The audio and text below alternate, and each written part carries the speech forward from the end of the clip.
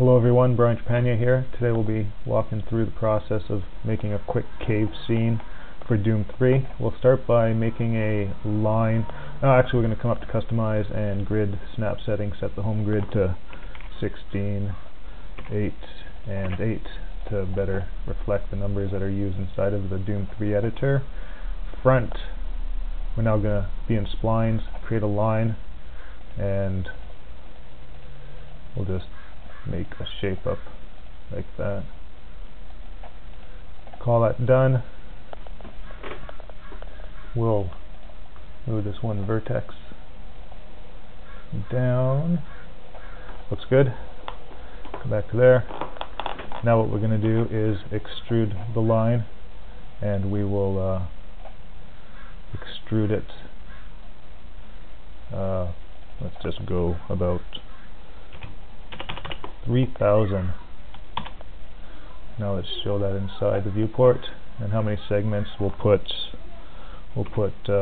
45 segments. That's a nice size.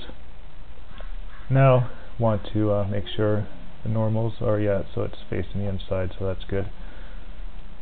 The normals are invisible on the out and are on the inside. Otherwise you'd have to come up to the modifier list, select normal, and make sure it flips the normals so that the inside is what will be seen when it's textured up.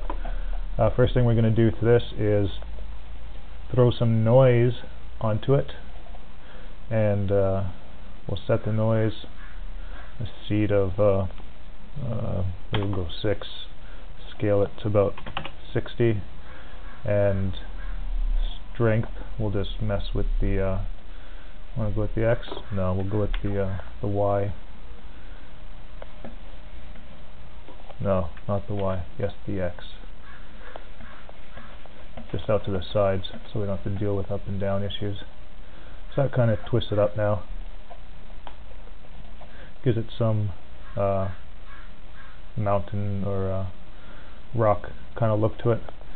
Now what we want to do with that is throw a UV map onto it, and we'll add a cylindrical, and we will tile it 5 and 5, and we'll make it fit by scrolling this up some more. Fit it in there. We'll actually move it down a bit as well, just the gizmo though. Middle mouse button so we don't lose the tool that we've selected, and we will stretch that out a bit. That looks fine. Maybe move it down a bit more, and now what we're going to do is back up onto the main part of that, and we're going to add a bend modifier to it, and we'll we'll just set this to 90. Makes it a nice clean bend all the way across. And with that in its spot and everything like such, we can turn this off. We have extrude, noise, UV map, bend, sure. Now we'll come on over to letter M, and we will just add a texture that's already in place. Bitmap, C, textures, land test, just rock D, just a 512 image, PGA _D for the diffuse. We'll add it to it, show it inside, come on over and take a look, see if it looks okay. Of course, you want to be a little fancier with the texture later on, but this will work for us. And F10 shuts off the video capture, so what we'll be doing is coming up to rendering and dropping down the render here, and we will just get it this way, and then we'll just come on up and do a quick render of that scene. There's what it looks like on the inside. Texture isn't the best, but it'll be fine for us for right now. Now we're going to click off on that, and we're going to have some water over here.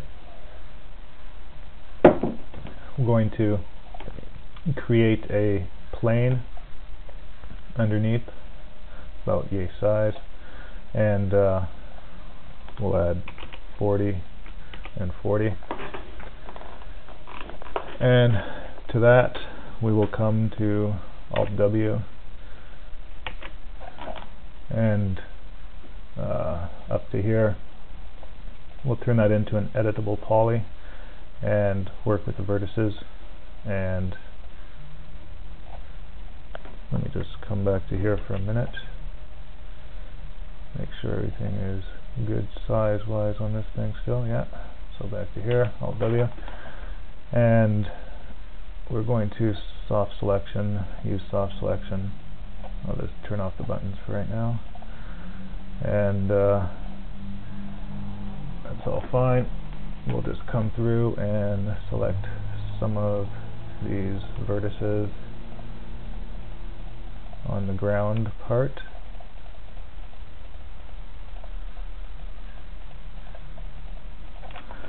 And we'll go back to an Alt W here, and we can zoom in a bit. We will pick the modifier or the move tool to see what kind of soft selection we have. Come to here, just move those up a bit.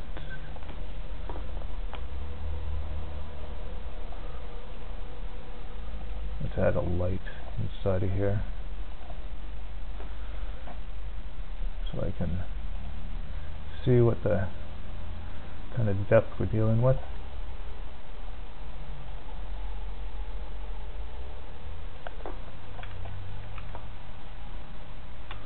Shift button, move another one into place. Okay, yeah, that's fine. Here we'll go to render again. Yeah, so there's some bumpiness to the ground. Come back into here. Back over to this part.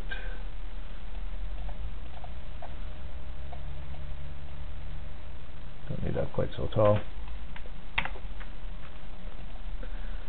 And of course, when you hit escape, it doesn't do anything in this particular program. Just select some random ones there to boost right up, nice and tall. I'm going to create a larger fall off, and I'll boost those up. Zoom this out a bit. Move tool in here. Okay, let's just pick the whole surface there, and we'll show buttons, do a mesh smooth on it. No, that's too much for that. Doesn't need it. That looks fine. Now we have just that selected. We're going to add a UV map to it, and we will throw the same texture onto there. Letter M, and we can, yeah, we'll just put it on.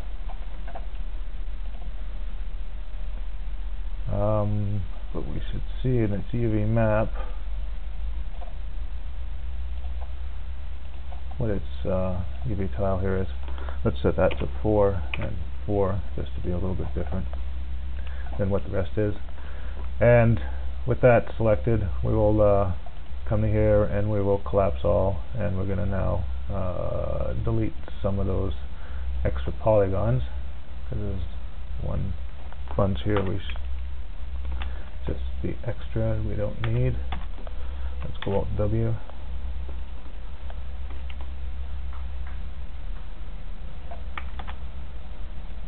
This will just be a quick cut. Nope.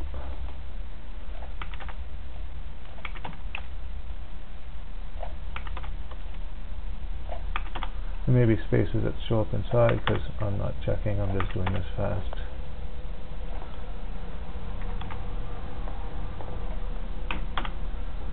Okay, now with that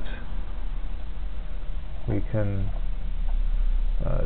show the buttons, Alt W, editable poly. Suppose we could add some noise to that.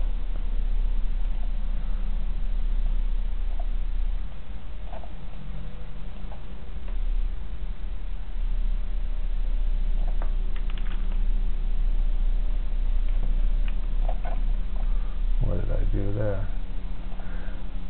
Let's zoom back in on this.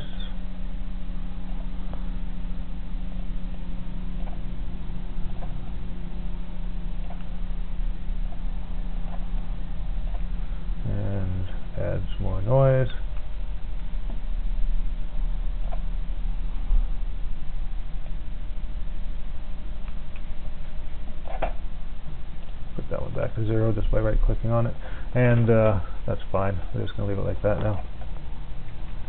With that all in place, we will go back to here, and we're going to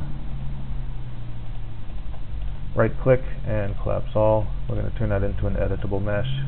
We're going to select the top one. We're going to turn that into an editable mesh. And with the top one selected, we'll be coming down here and attaching it to the bottom one, and we will just call it cave, and we will save it as cave. Yes. And we will export it as ASC, ASCII scene export, cave, walls, sure, we'll call it that way, yes, and everything's fine here. And now we'll head over head on over to the C drive. C drive, models, land test, cave walls, material count, just 1, come on down here, base, lose this part, and yes, it's saved.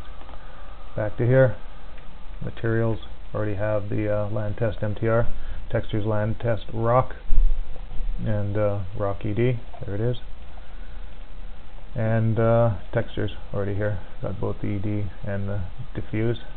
So models, materials, right click, add zip. Of course, if you just do this inside the Doom 3 folder with folders like this, you don't have to do this step, but this is sneak that PK4 info in. Cave.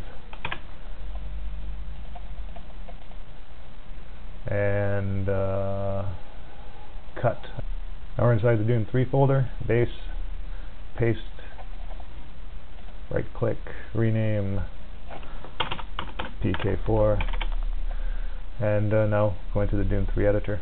We're inside the Doom 3 editor, right click, inside of here, new model, wait for it to open up the box. There it is, base, models, land test, cave walls, OK. Zoom down so we can see it. There it is. We're going to control and middle mouse over here, so we put the camera where we want, and we'll just create a, whoops, escape off of that, create a box like such, about that big, and we're gonna make that a light, and we'll copy that, and we'll slide another one over here, and another one here, off on those, and we'll come into here, move the camera down this way, move it in, and we'll right click, we'll add a monster in there, monster, zombie bony, there he is. We can add maybe another one. Okay, those are in place. We got the light behind them. We'll come back over this way, we'll zoom in. We'll create a brush here just to have some land to stand on. Back this way, and there we'll add the info player start. And the reason I put the zombies in there is because we're going to actually go in game to check it, so you can see the FPS on the within this. And this is the only spot that has the land facing the wrong way. We'll just go into entity and turn it what appears to be the correct way. So now that that's done, make it be able to play in game, and this is not what you would normally do, but this is what I'm going to do. And then it's going to throw a big box around the whole thing and hollow it and head into text, head into the media, textures, and common, and the caulking on it, and select off on that. Now I will file, save as, and I will call it test1 and do a full BSP. And now we'll go inside the game itself. not through the editor, but with the editor turned off, and see the FPS again and everything with the model this size. It's got to be about 3,000 faces. Should have checked it, but it's probably about 4,000 faces, I'll say. Okay, into the game. Okay, well, it's jerking all over, but I can only imagine that's because the screen capture is going on as well. I was hoping to make it all impressive and everything, but you know, if it jumps up to 77, you know there's something going on. Like there, it's going 84 in that, because the game itself actually has a cap of 60 frames per second, and it never shows that. But so yeah, there's a cave with some ground, and got some weird shadows and everything. But those are the kind of things you would take into consideration. What's that?